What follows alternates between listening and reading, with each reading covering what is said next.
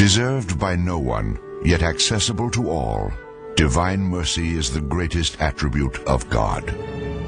It runs silently throughout human history, at times almost unseen, yet it is as unstoppable as a raging river. In Central Europe, during the war-ravaged first half of the 20th century, as this river of mercy coursed its way through Poland, it entered into the lives of three seemingly insignificant people. Although they lived at precisely the same time, as close as 15 miles apart, they never actually met. Yet destiny would unite them forever. If a snapshot in time could be taken of their lives in the spring of 1938, it would reveal three individuals unaware they were heading toward a painful yet glorious future. In the backwater town of Wadowice, an 18-year-old high school valedictorian attends his graduation ceremony. His plans are to become an actor in Poland. Instead, the role he will play would be on a much larger global stage. At the same time, 15 miles away, inside this convent in Krakow, a 33-year-old nun, confined to her bed, lies dying of tuberculosis. She will later be celebrated as one of the great mystics of the Catholic Church. And near the Polish capital of Warsaw, a 44-year-old Franciscan priest strolls the grounds of his friary, quietly praying. Within 3 years, he will die a brutal martyr's death and be called the saint of our difficult age. Despite their humble and ordinary beginnings, the lives of these three figures have gone on to inspire untold millions to trust confidently in God's mercy and become channels of that mercy themselves. Their prophetic legacy reminds mankind that within the grasp of every soul is the awesome gift to receive and dispense mercy. And it is through the simple and unnoticed, rather than the great and honored, that this gift most often emerges. It courses steadily through the everyday lives of ordinary people. People like Maureen Daigen, a wife and mother from Massachusetts, who experienced divine mercy in a very dramatic way. I didn't want to hear it. I didn't want to hear mercy. I didn't want to hear God. I didn't want to hear Mass, confession. I didn't want to hear anything about religion at all. Since age 14, Maureen Daigen suffered from Milroy's disease, a rare, incurable, and virtually untreatable disease of the lymphatic system. Causing severe pain and massive swelling, the disease forced Maureen to undergo a tragic amputation of her left leg when she was only 17. The disease, however, was not only to plague Maureen's life physically, but mentally and spiritually as well.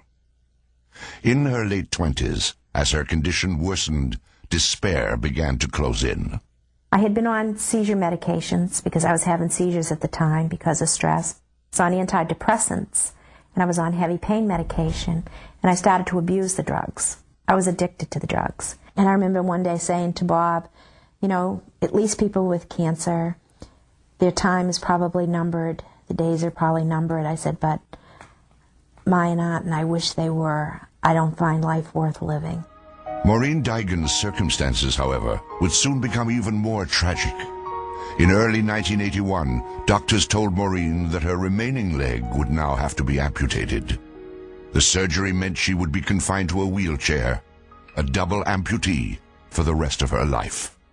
She was not even 30 years old. Searching for some way to help his wife cope with the inevitable, Maureen's husband, Robert, met with a Catholic priest. The priest suggested Robert encourage Maureen to consider a private pilgrimage to a Catholic shrine in Poland. Though reluctant at first, Maureen finally agreed to the pilgrimage. On March 28, 1981, she arrived here at the convent chapel of the Sisters of Mercy in Krakow. Inside the chapel was the tomb of Sister Faustina Kowalska, the Polish nun who died of tuberculosis in 1938. And we went into the chapel at night. They were renovating it during the day, so you had to wait till the night to go in, till the sisters cleaned it. And We went in and we were praying the chaplet specifically for a healing. And I thought, oh, healing, this is crazy. You know, I thought, I have to be insane. And then I thought I heard Faustina say in my heart, if you want something, just ask. So I said, okay, to myself, no one could hear me. It's okay, Faustina, you dragged me this far from home. If you're going to do something, then do it now. No one was prepared for what happened next. The pain left and the swelling was gone instantly. The severe pain which had crippled Maureen for the past 18 years vanished instantly as she prayed in front of Sister Faustina's tomb. And the massive swelling in her leg decreased so quickly, Maureen had to stuff her shoe with tissue to keep it from slipping off. She would also find that her dependency on pain medication had miraculously disappeared as well. The Deigans returned to the United States and headed immediately for the doctor's office.